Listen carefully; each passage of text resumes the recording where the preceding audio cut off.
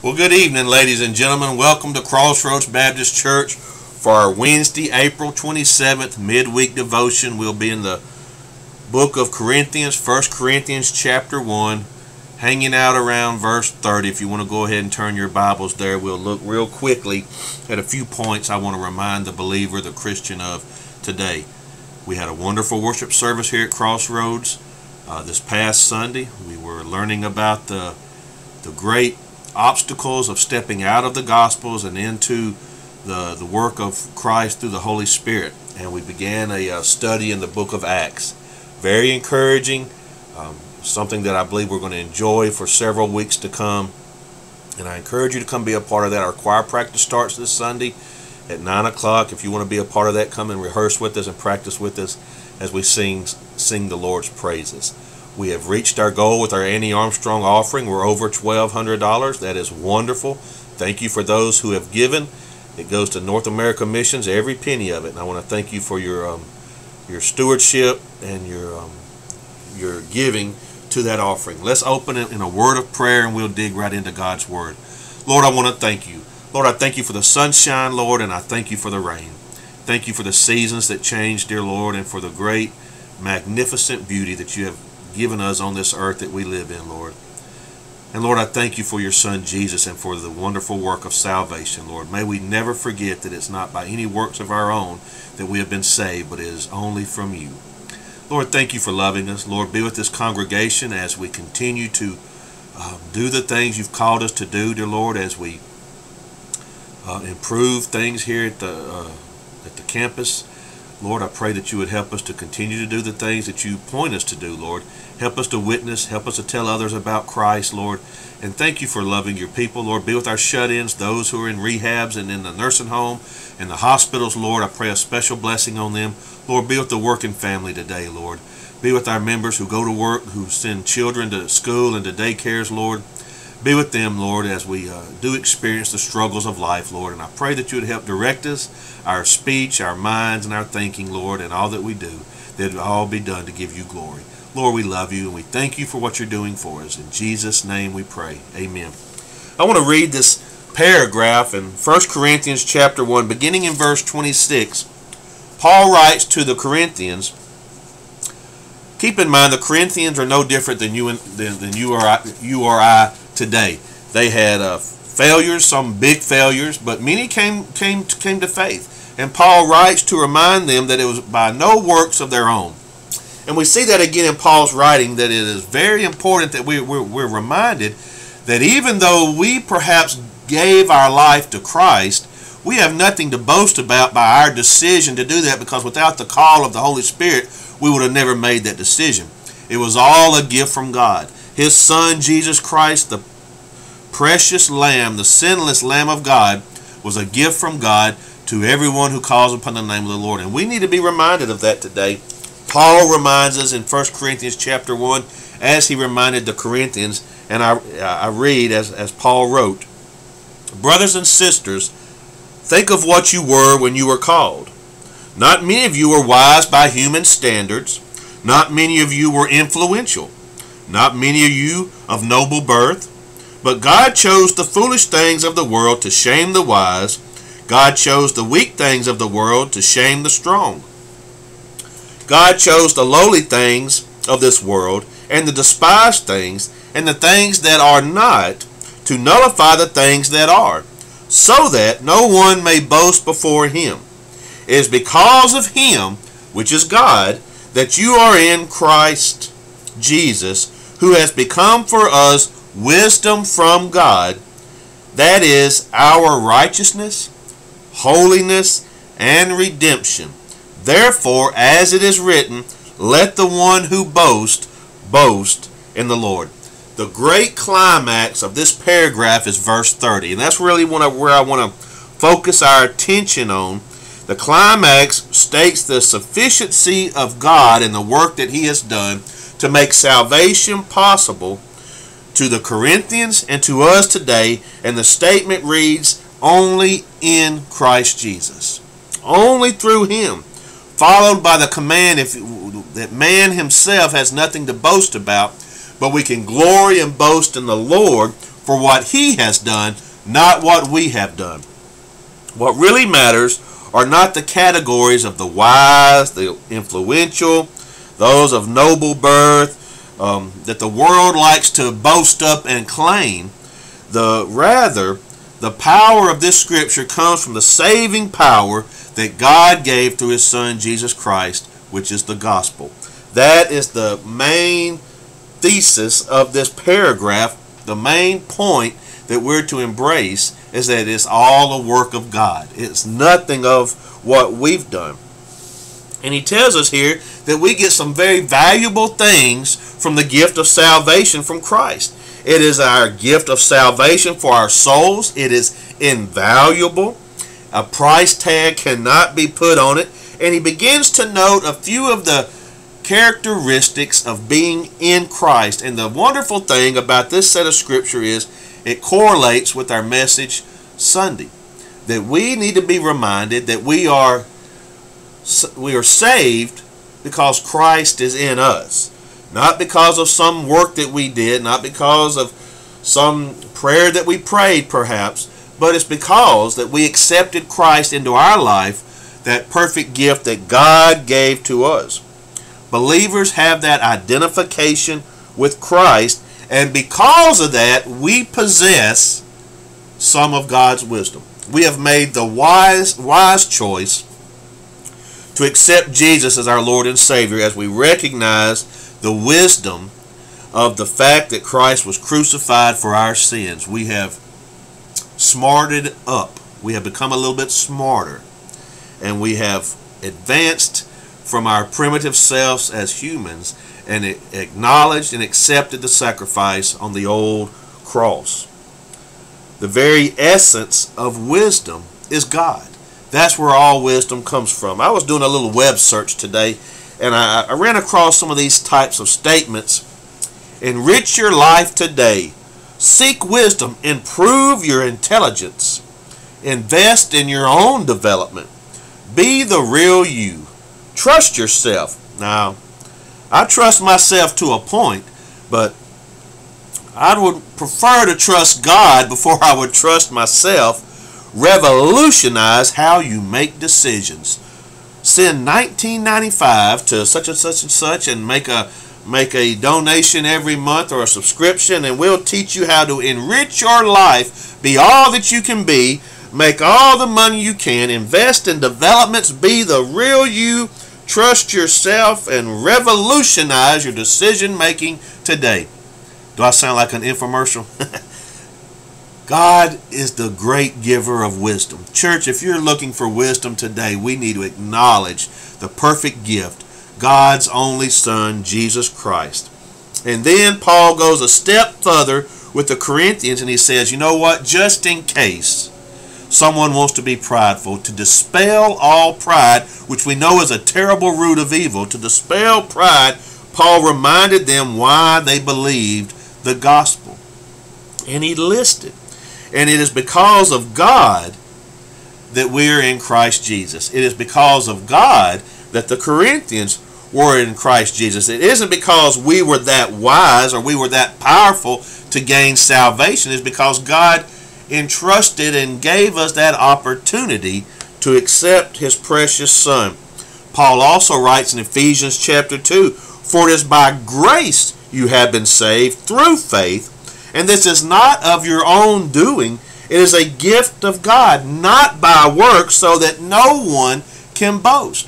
So many times we like to secularize our decision to accept Jesus as Lord and Savior. I'm the one who walked down the aisle. I'm the one who asked the pastor to pray salvation for me. I'm the one who got baptized. I'm the one who allowed that to happen. We couldn't be any more wrong in that statement. It's all a gift from God. God is the originator of salvation. Jesus is the originator of God. He put it all in place. No credit belongs to human beings who have come to Christ. All credit belongs to God. And the apostle declares the nature of this great wisdom of salvation and the identity that we identify with Christ in us, it all comes from God. Today, as we go through this little devotion, we need to know that it's all because of God. I told our church this Sunday, you know, we worship God the Father, God the Son, and God the Holy Spirit. We're not worshiping three gods. We're worshiping one God. And our God is alive and well, and He is making every plea and every call to draw lost souls to Him, to His Son Jesus Christ, that the administering and the anointing of the Holy Spirit would woo men to the acknowledgement and the wisdom that someone died for them, and His name is Jesus Christ. He is our righteousness, Scripture says. He is our holiness, and He is our redemption or our salvation. How did that happen? Because Christ bore the sins of you and I on that cross that we might receive His right standing before God. We cannot stand before God. There's no way that we can stand before God in any other type of way except through Jesus Christ. That is the only way that we can stand in a right relationship before God. God Himself is the ultimate force. God Himself is behind salvation for those who believe. He bore our sins, Romans 10:4, on that cross that we might be in that right standing. The words holiness, the words sanctification, they describe the purity that we have through Jesus Christ. And the Corinthians, they had lived lives just like you and I have. They had had ups and downs. They had those who wanted to boast, those who were rich, those who were poor, those who were powerful, those who were not. And Paul reminds them that nothing came without the work of God. The first thing I want to show you here is the understanding that God gives us through wisdom. It is because of Him, God, that you are in Christ Jesus, who has become for us wisdom. But He don't leave it there. He makes sure that we know where this wisdom came from, and it came from God. Wisdom from God. King James Version says, "Are ye in Christ Jesus, who of God is made unto us wisdom." This first blessing here that we get from God, that we get from salvation, is wisdom. And we will learn that wisdom is the only way that you can receive Christ Jesus. Wise men choose Christ. If you're looking for a wise man, look for a Christian. They have made the right choice. Schools today try to put so much emphasis on people with a lot of degrees and a lot of education, a lot of awards. But church, if they don't know Jesus Christ, they don't have the wisdom that you and I have. One of the greatest learning experiences that we can know is to know Jesus as our Lord and Savior, and to know that it's a gift from God. You cannot know God without knowing Jesus Christ. Christ is the key to knowing God. Christ is the key to Christianity. Christ is the great revealer of God to man. We cannot know God except through Jesus Christ. Hebrews chapter 1, the author writes, "The Son is the radiance of God's glory." Christ, Jesus Christ, is the radiance of God's glory and the exact representation of His being, sustaining all things by His powerful word. Go to Colossians chapter 1. Now we know who wrote this. Paul writes, "The Son is the image of the invisible God, the firstborn over all creation." What a wonderful wisdom to know God and to know a little bit about God. We sit here today, wherever you are for this evening devotion. I'm sitting here in the church office. We know very little about God, but we know enough. We know all that God wants us to know, and we can learn more about God as our Christian walk and as God reveals Himself to us. But one thing we can know for sure is that we made the wise decision of knowing God through His Son, Jesus Christ. This wisdom does not come to Christ's rejectors. This wisdom does not come from those who defame and dispute the name of Jesus Christ. This wisdom comes only to those who call upon the name of the Lord and are saved.